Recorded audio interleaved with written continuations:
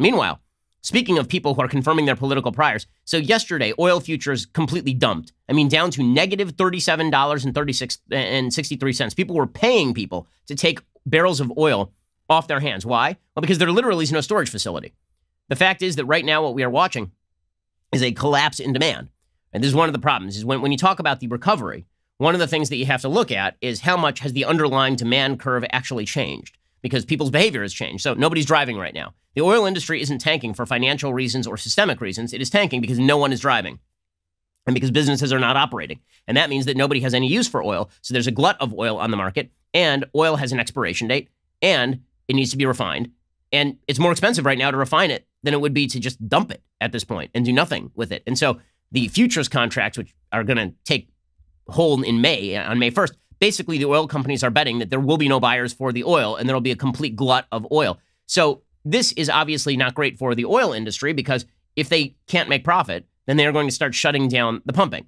And what you're going to see is that these oil companies are not supremely flexible, that as the economy ramps back up, they're going to start pumping again, but slower. American fracking is actually a lot more flexible and is going to fill some of that gap, which is not a bad thing for American fracking. But when I say confirming political priors, let me show you a perfect example. So the oil prices dump in historic fashion, right? According to the New York Times, prices went negative, meaning that anyone trying to sell a barrel would have to pay a buyer $30, in part because of the way oil is traded. Futures contracts that require buyers to take possession of oil in May are expiring on Tuesday. Nobody wants the oil because there's no place to store it. So AOC immediately tweets out a couple of absolutely asinine things because she is a moron.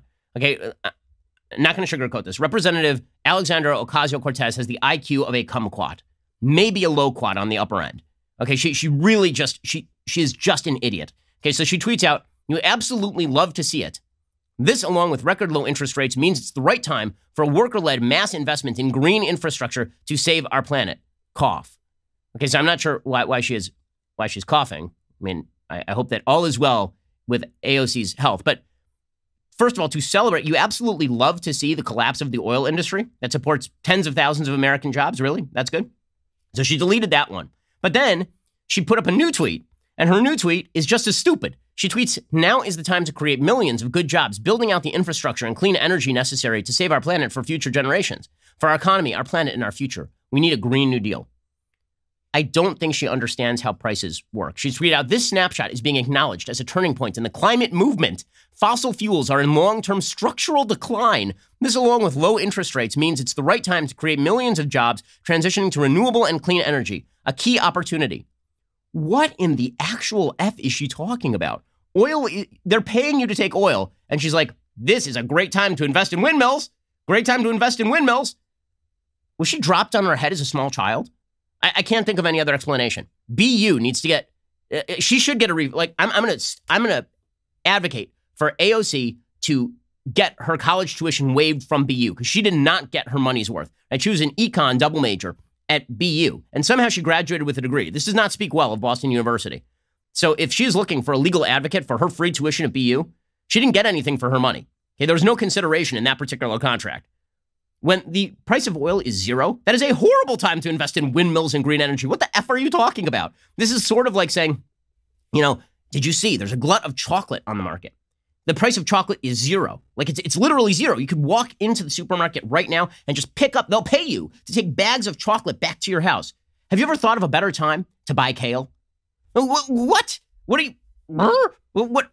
Like the whole point is now's a great time to fill up your car, right? Now's a horrible time to invest in expensive alternative energies when does she not understand the purpose of a carbon tax, right? The purpose of a carbon tax is to artificially raise the price of oil, to artificially raise the price of filling your car so that it creates an economic incentive for you to instead invest in more expensive alternative energies, which, thanks to the raised price of oil, would now be lower in cost than the oil. But if the prices of oil drop, no one are you buying an energy efficient vehicle for more money when the cost of oil is zero?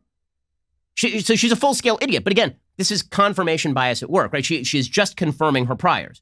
She's just confirming her priors. And when you see people confirming their priors, it does make you suspicious. It does make you suspicious that people are not being honest about broad-scale public policy. See, right now, if you want people to take life-altering measures, like staying at home, right, like keeping their kids at home, no summer camps, no movies, no restaurants, no eating out. You want people to shelter in place. You're going to need a high level of trust. And that trust is going to have to be based on the idea that you are not doing this for an ulterior motive.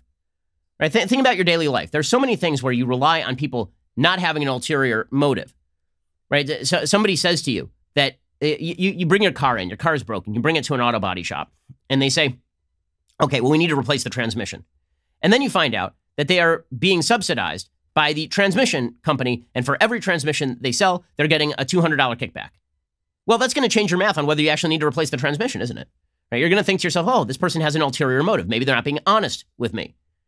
In order for there to be any level of trust in the most broad-ranging and deep measures in American history, there is going to, in terms of civilian populations, there's going to have to be a high level of trust. That trust is being undermined each and every day by partisan actors who obviously are attempting to confirm their own priors rather than looking at the actual events on the ground.